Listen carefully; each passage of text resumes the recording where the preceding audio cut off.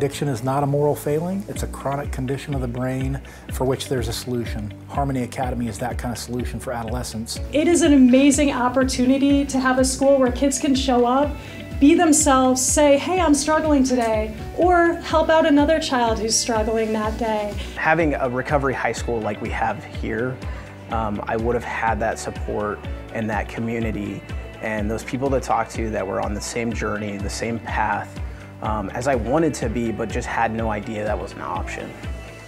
With this first-of-a-kind recovery school, young Oregonians in the metropolitan area have a safe environment to work on their recovery while also being successful at school. OHA is excited to be able to be a part of this effort.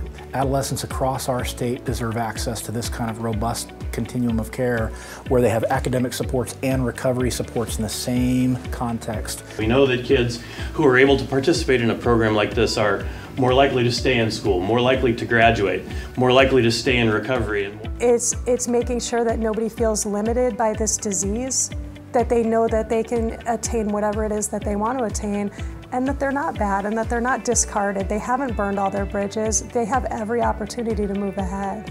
1, 2, 3. Harmony!